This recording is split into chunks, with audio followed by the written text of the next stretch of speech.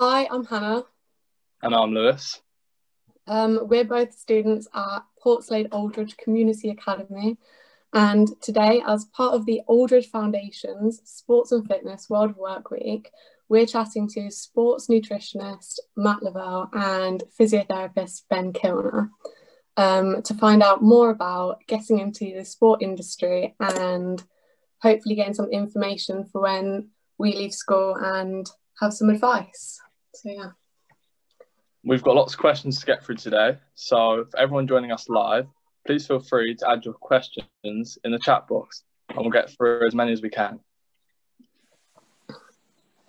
So thank you for joining us today, Matt and Ben. If you want to introduce yourselves and give us a brief overview of your work. Yeah, hi everyone. My name's Ben. Originally I'm from Barnsley in South Yorkshire.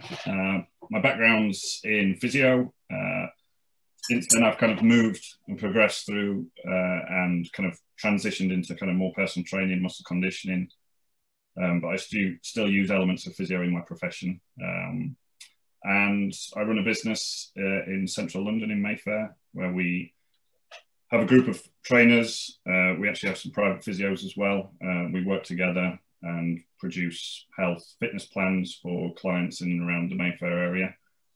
Originally we focused on triathletes, but now we're kind of more corporate workers in and around the main city of London, really. Yeah, thanks, Ben. It's good to hear you're still doing well in the city and all that, mate. I've known Ben quite a few years now through various aspects where, you know, there's always a crossover between nutrition and physiotherapy and training and all that sort of thing. I'm a sports nutritionist mostly, but I do health nutrition as well. I got into it in a roundabout way via personal training first. It does help to know across disciplines what everyone's able to do without thinking that obviously you can specialize in all areas. It's best to be a specialist in one area but be able to draw in on other areas as and when you need to help people. So I've worked across all different types of elite sport. As is the way with these things, careers transition and the economic factors plus COVID always mean you have to pivot a bit and turn in different directions in order to stay buoyant and keep your business running. And so I would say I'm where I started at 80% sports, I'm now probably 80% corporate, which is where you apply the sports protocols that you've learned into the corporate arena. And that the phrase people sometimes use is corporate athlete.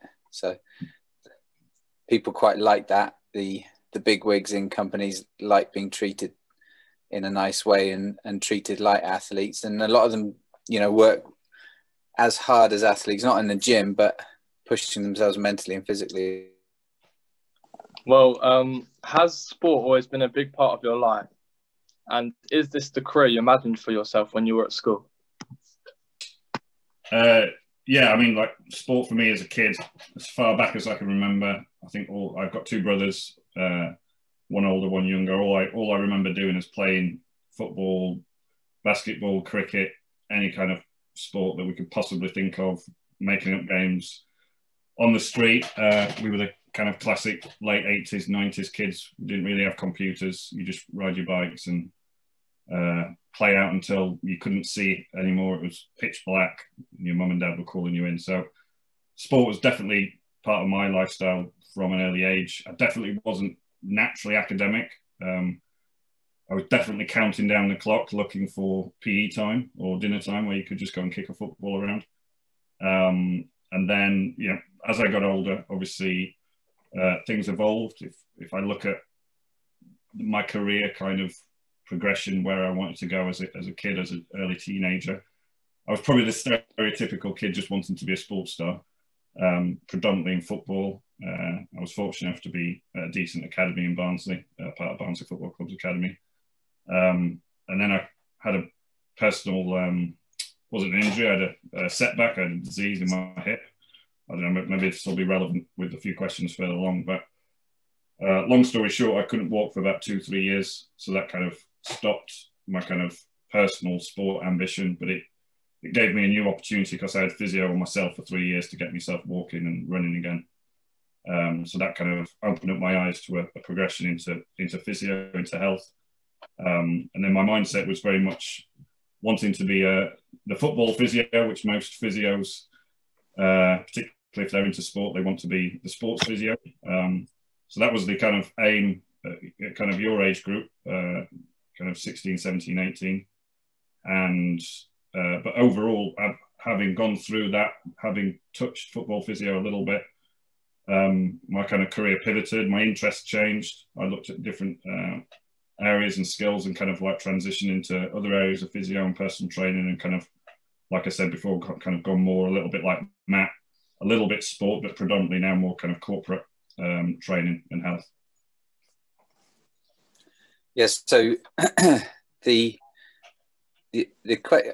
think my career probably started when they offered free karate lessons to our whole school. I think I was 11 years old.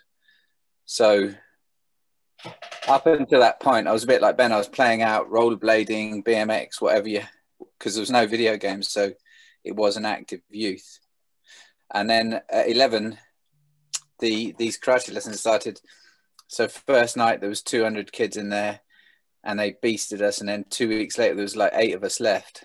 So that started a kind of inquisitive mindset into, well, what makes you better at karate? And then you just start learning, reading, burying yourself in books. And bear in mind, this is all before the internet. So you were down the library and the resources were limited there. So you had to really seek out experts with questionable experts in your local area in all the various disciplines. And you picked out the bits that worked for you and dropped the bits that didn't. But I think certainly being physically active and wanting to do the very best you can and both of you guys want, basketball, cricket, I think that ties in really nicely to any career in health and fitness, because if you don't understand what it is to be highly fatigued from pushing yourself to the limit all the time, then you won't know the right things to do from a physiotherapy point of view. You won't know the right things to do from a nutritional point of view or strength and conditioning. So you almost have to be, I think, your own guinea pig along the way. And I think being in a team sport or individual sport and trying to get to the very top of your level that you can is a real asset to anything you could go on and do afterwards. People know the way these things work is people will know whether you are authentic or not when you're delivering your information or you're practicing your craft, and they quite quickly know the ones who have been through the mill and done, walk the walk, talk the talk kind of thing, and the ones who haven't. So yeah, physical activity is key, I think. To echo what Matt said is in terms of like being involved in sport, even if you're not an elite sportsman yourself, even if if it's recreational sport and just a background in sport, we always have a bit of a joke in the training world. We use like a rate of perceived exertion, a simple kind of scale of 1 to 10. Tell me how tired you are on a scale of 1 to 10. It's amazing how the guys that are used to kind of being in sport kind of will always, will know what hard work is. I'm a 7 out of 10. Whereas the ones that don't tend to be, I'm 10 out of 10. In reality, they're more like 5. And you kind of get a perception of, this whole profession is as much about kind of gauging personality traits and, relationship building as it is with, knowledge in, the anatomy, physiology, etc. So it's learning about the client and the type of person you've got as well. What sort of key steps did you take to get to where you are today? So like uni and college, what steps did you take to get to where you are? So, yeah, I mean, I started in physio. So, I mean, if I look at my kind of two professions, physio and personal training, I think for you guys, like from a physio perspective, there's no real entry in other than getting a degree in physio. You need to go to university, you need to get a degree in physio, and then start from there. The general progression from there would be to, you don't have to, but would be to work for the NHS for a couple of years, which is what I did. Even if you're kind of interested in sport, or you're interested in kind of muscle conditioning or branching off into those areas, I still think it's valuable to go into the NHS to get your broad spectrum of knowledge. You work all sorts of different areas. You work in respiratory and neurological, so that's working with like stroke patients, Parkinson's disease, respiratory, which, you know, a lot of the physios right now will be in the intensive care wards with a lot of the chest patients with COVID right now.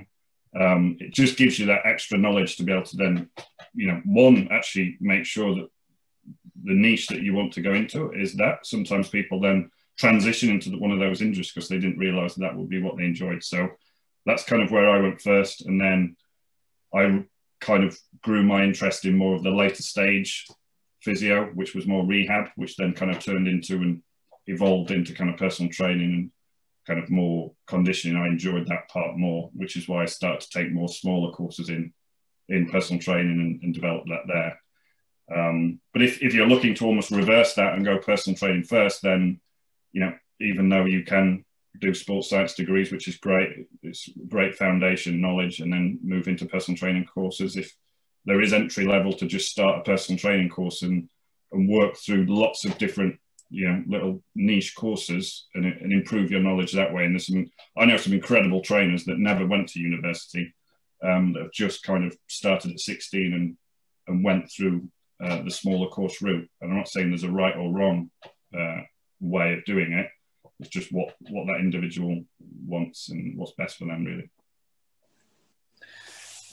That's interesting, because like you say, Ben, for physiotherapy you've got to be stamped. That's the physiotherapy route. For nutrition, it's a little bit like personal training and the strength and conditioning world, in that so you can become a dietitian, which is state registered, and then similarly you'd probably, you'd do some time in the hospital, and then you could specialize in other things after that. You can go nutritional therapy route, and there's various routes to qualify as a nutritional therapist. You can either do degree route, diploma, masters, and there's modular based courses out there which you can then convert into a master's in these areas, and in sports nutrition as well. And with personal training, that's what I did. I did the modular. I took 2 years doing lots of different modules, and I found that quite challenging, actually, almost more challenging. My first degree was in political philosophy, so it wasn't related at all. Although teaching yourself to think in a critical manner whenever you're approaching any discipline is key, because ultimately what you'll end up doing is reviewing a lot of scientific papers to weed out the stuff that doesn't work, the stuff that might work, and the stuff that does work. So that kind of critical thinking is vital, I'd say, to finding the things that work for your client, because really what you get judged on once you got your foot in the door is how well you make people feel and how much they value your service. So as long as you get good at your job, you can build a network of clients. If you're a personal trainer, the same thing if you're a nutritionist, and some of them may have contacts and that word of mouth thing, and then hopefully that's a route into working in the particular areas that you think you want to work in most. This might jump onto a future question, but one thing I would say is a key bit of advice is anything you think you want to do, or any role that you really fancy yourself in, is try and find some good people who are doing that role, and then go along and either buy them some lunch or spend some time talking to them on the phone, or even better still, when we're allowed, shadow them for a few days and find out, actually, is that what you really want to do? Because sometimes it will be, often it will be, but sometimes it actually won't. And then you need to have to rethink and have a little look at your next plan forwards. Thanks for that. So the next question is, would you say experience is just as important as qualifications? Absolutely. I mean, both are important, obviously. But if I had to choose one or the other, obviously you need the qualifications for the foundation, but you can't beat experience. Like I remember, classically, so I remember coming out of my degree of physio, and I'm not ashamed to admit, I had a feeling of not knowing anything. Obviously, you of course know a lot of background information, but I went off to Africa and did some physio out for a sports team in Africa. I was massively out of my depth, but the experience that I got, it was very much learn on the job. The team out there was like it would be the equivalent of Manchester United we were in Ghana. But they had 0 medical team. So I was the most qualified person for their whole football team. So even though my personal kind of limitation felt that I was underqualified, from their perspective, obviously the value I was giving them it was better than nothing. I remember, ringing colleagues that would finish university. Well, back then it was email. We had to go and find internet cafes like 5 miles down the road, and then email your colleagues and figure out, this guy's got this pain, what do you think? It was very much learning on the job. And I just think that overall, you're constantly learning. Like the more niche you get and the more kind of expert you get, Matt's we're very fortunate we've got somebody like Matt on, not to give him too big an ego, but he's one of the best trainers, nutritionists in the country. And that, I always look at like the definition of guru and expert. And like an expert is always wanting to like learn new information, always open to understanding what he doesn't know and collaborate with other people. And those experiences is what your profession is around. And that's, you can't like buy experience. The guruism is very much like, I think I know everything. And that, that kind of attitude is, the worst way to go. You will never become, good at your profession if that's the attitude. So the attitude is be the expert, show that your knowledge base is always open to learning. And that can only be done through experience. It's a really interesting question. I think one of the critical things is these days it's very difficult to get forward just on experience only, because to get your foot in the door, there'll kind of be a level of ABC that the auto checking on the computers will just whiz through all the CVs, and if you haven't got ABC, you're just not going to get a chance at an interview. If you're lucky, you might know a few people who can pull a few strings, but you almost have to tick those education boxes now. And then after you've done that, then it is all about experience.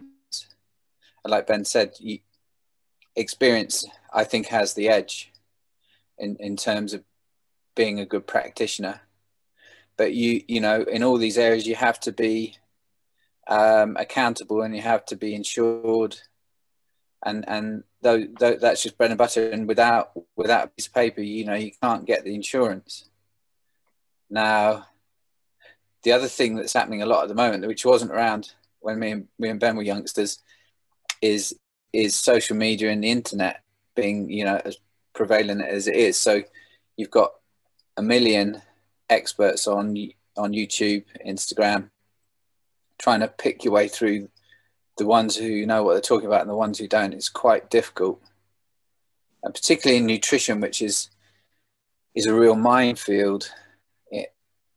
one reason is that lots of different things work on people for different reasons. So, and we are highly adaptable species. That ties into Ben's point about building yourself a team of people that can keep you accountable and that you can keep learning from and keep bouncing ideas off, so you don't get too blinkered in your approach.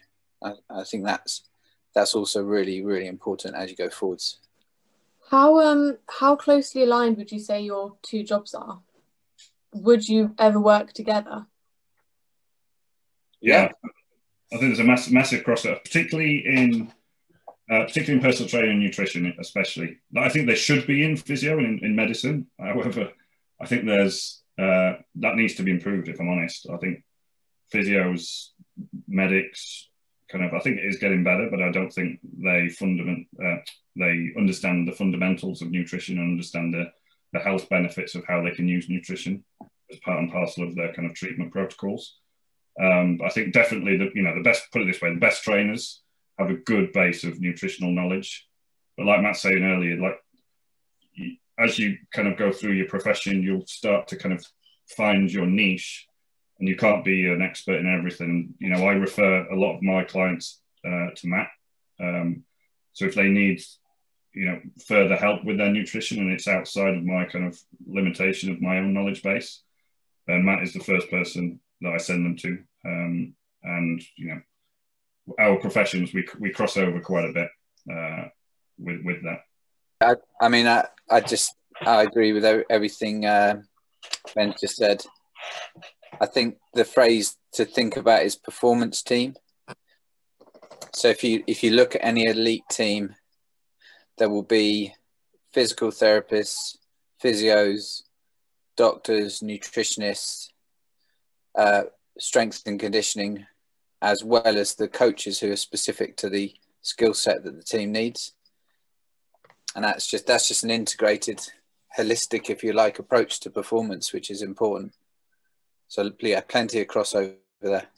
What do you think, Matt, you probably best answer. Would you say that obviously the sport world is ahead, obviously, of the general kind of, if you look at the kind of NHS public health, as it were, the sport world have a better understanding of that integration, particularly in nutrition?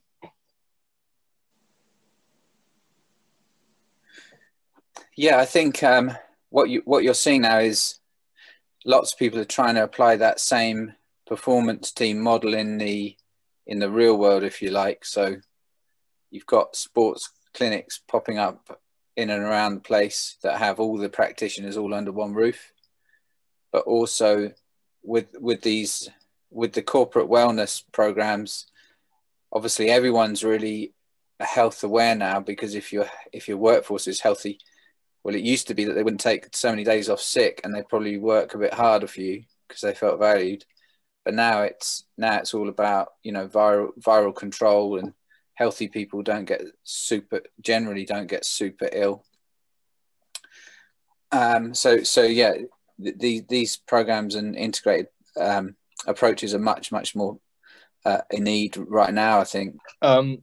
How important would you say mental well-being is alongside physical health and fitness? Is this something that you would work on with clients too?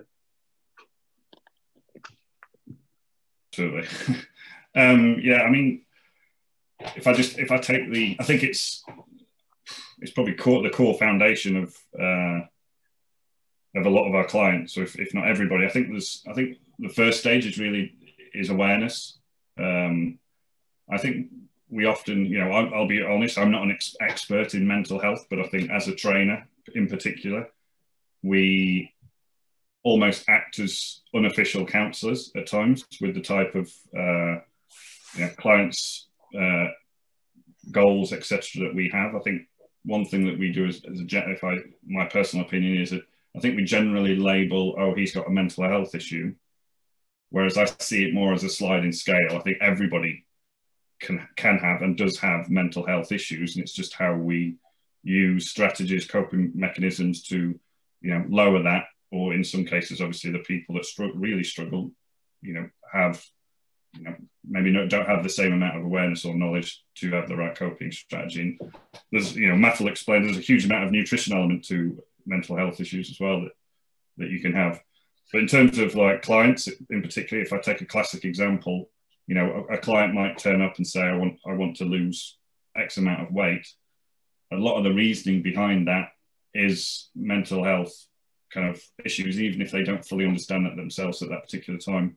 A lot of it will revolve around self-esteem, confidence. What they're really asking is, how can I, improve that? And when they, drop a couple of dress sizes, it's that kind of self-confidence, self-esteem improvement that's the real win, and that overall mental well-being, and the improvement that they get in that, is the overriding positive.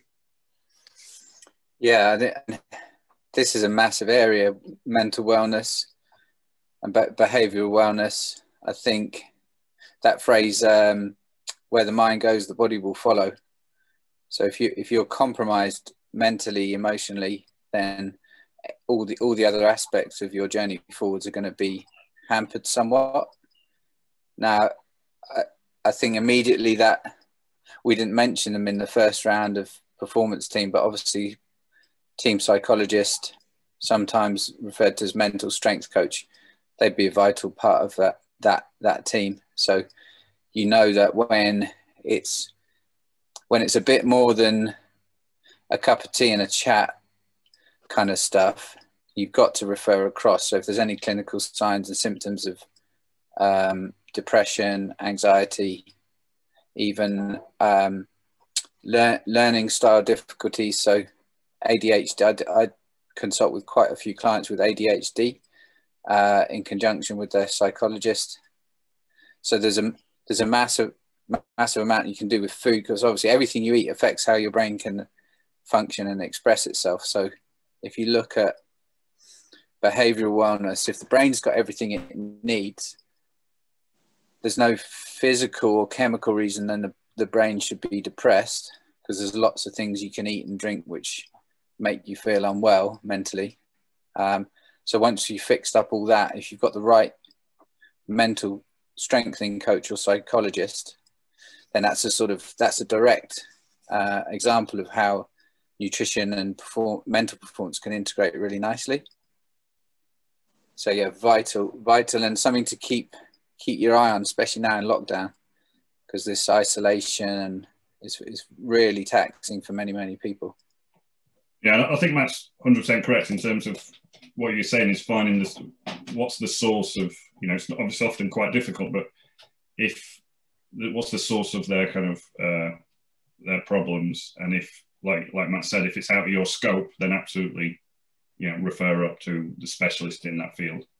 If it's not something that's the kind of general mood changes that we can all experience, that obviously everybody, you don't have to be a specialist to be able to help. Everybody can help with people having problems with that. Yeah, I would agree. Like, I think mental health in sport is sort of looked over. I don't think it's like, do you know what I mean? I don't think it's talked enough in sport. But what would you say are the best and worst parts of your job? Cool.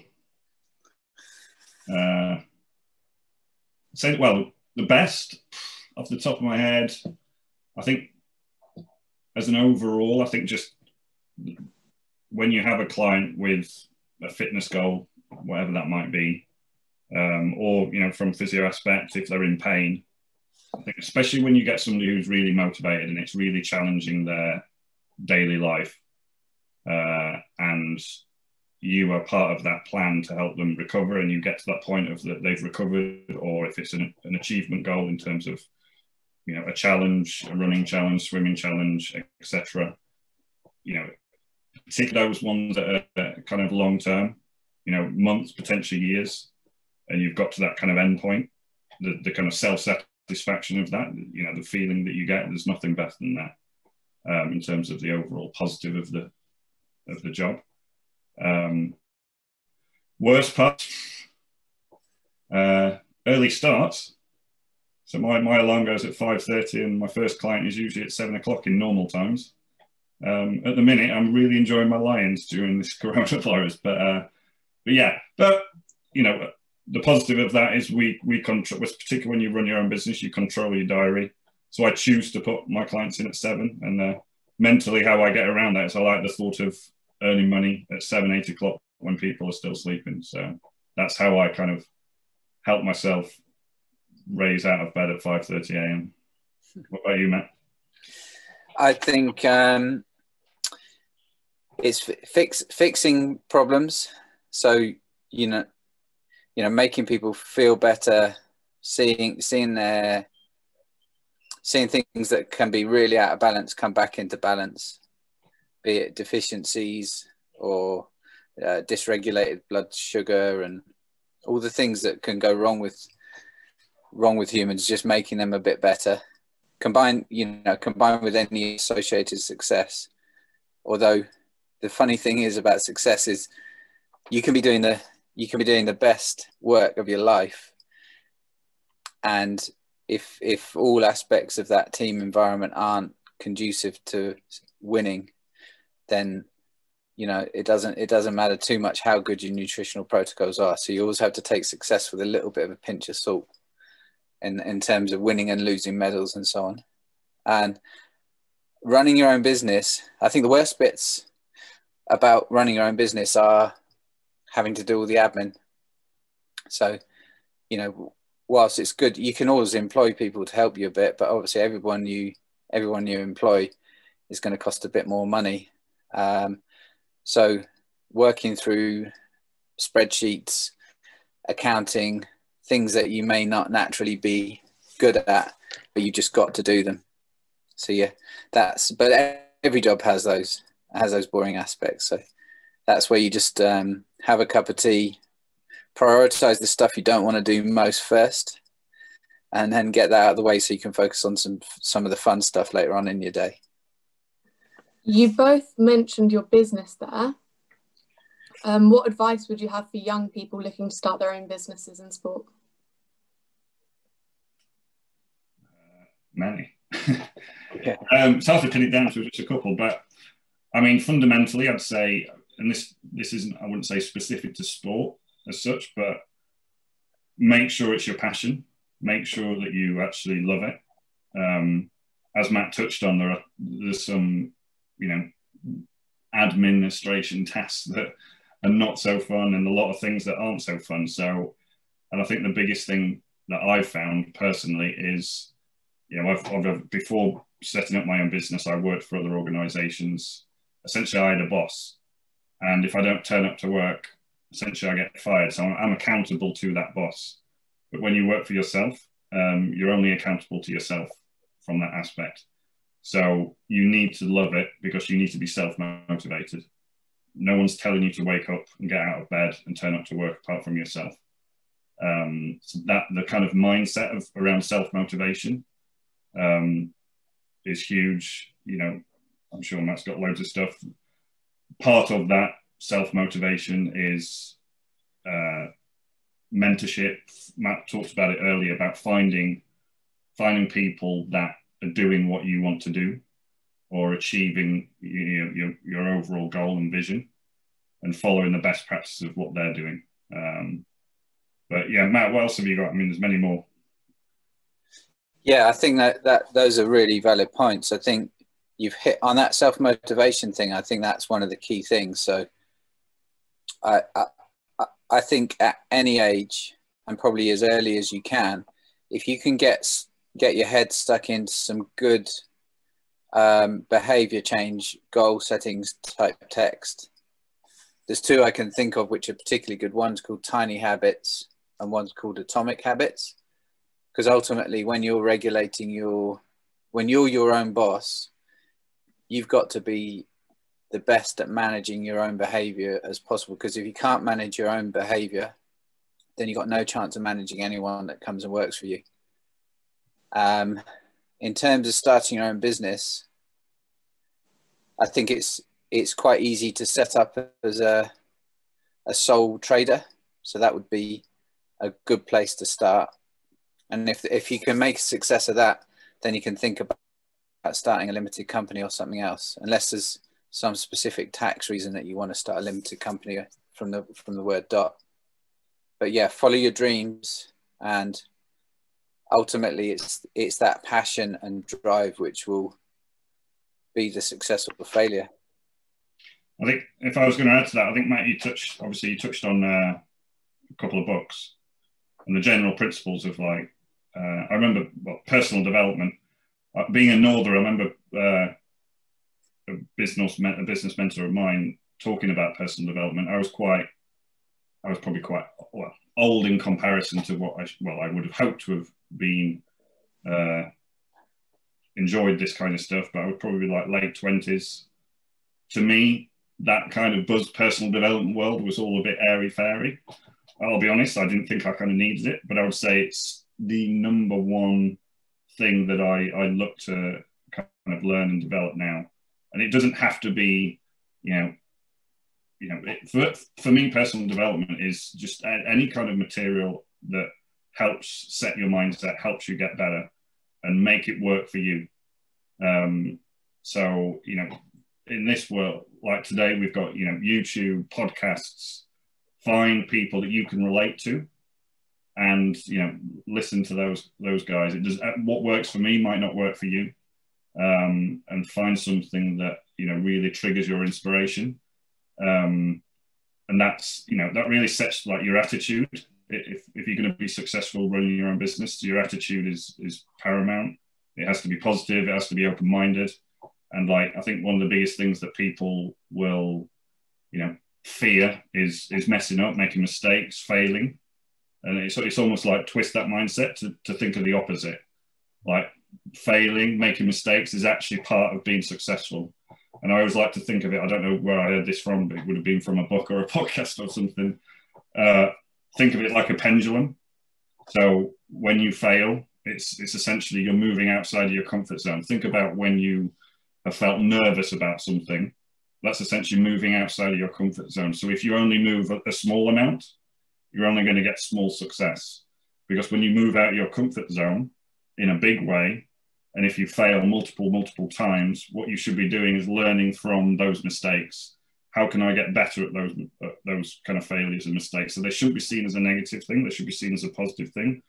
So the more you fail and the quicker you fail and the bigger you fail will return in bigger success. So if you can get your mindset to think like that, then you'll become less fearful about jumping into situations that, are nervous, you're afraid of, that feel like out of your comfort zone.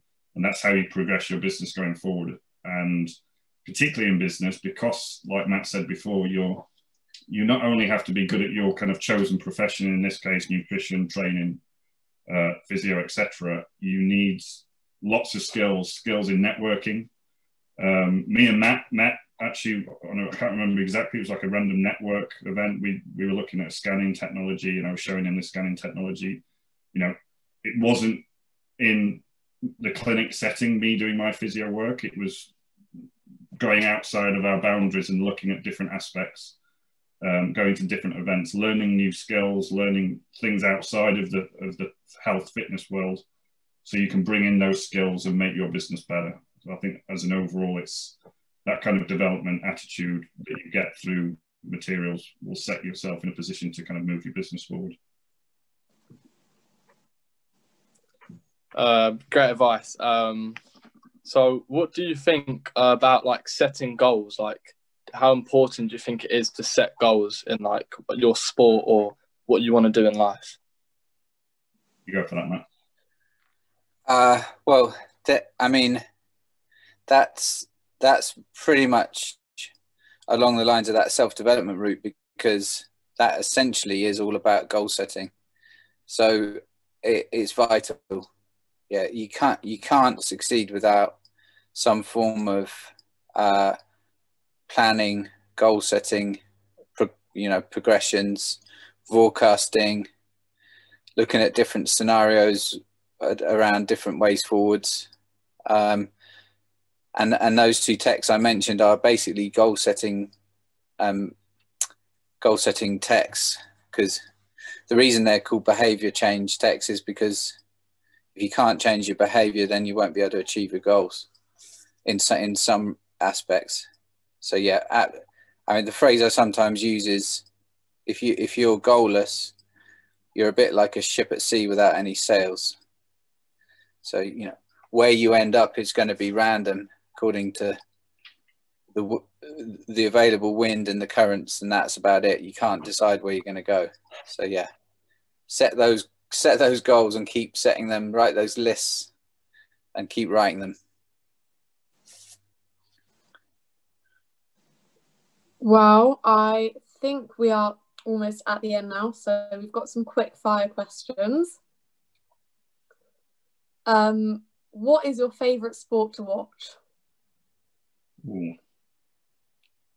I mean, if you'd have asked me this a few years ago, I would have always said football, but I'm loving the IPL or the Big Bash in the Australia. So that'd be right up there right now. Yeah, I think mine's any fighting sport. So boxing, Thai boxing, MMA. Is there anyone within the industry that inspires you or influences your work? Ooh. I mean, in physio training, I mean, there's lots of, I wouldn't say our profession isn't renowned for producing like celebrities or famous people. There are a few. Top of my head, I can think of like Gary Lewin, who was an England physio. But for me, they're obviously great at their profession, and you hear lots of names in books and things like that of research. I think for me, and the best inspiration I get from is people I can relate to. So actually, some of my friends where I went to university with, they're doing great things. One physio teaches all around the world. So for me, it's about finding people that have had similar backgrounds and they're doing incredible things, knowing that, it's more of a mindset thing that only stops your kind of limitations. Yeah, that's a good question. I mean, if you said to me, greatest influences, well, when I was a kid, it was Arnold Schwarzenegger and Bruce Lee. Every one of those texts, I suppose, would be a little bit like someone that influences you a little bit. And there's another room downstairs, which is just the same. So I think you just have to draw on as many different positive sources of influence as you possibly can, both from books and people that you might know. As a kid, if I was going to say, it'd be Ian Wright, though. He was my favourite player. I loved his enthusiasm. And actually, if you read his story, and there's quite a few YouTube videos and various things about him, it's pretty awesome. Okay, and I think that brings us to the end. So thank you, Ben and Matt, for sharing your experiences and knowledge with us. But yeah, that's it. Thanks a lot. Ben. Thank you. You're very welcome. Cheers for sharing that with us. No worries. Nice one. Nice to meet you guys.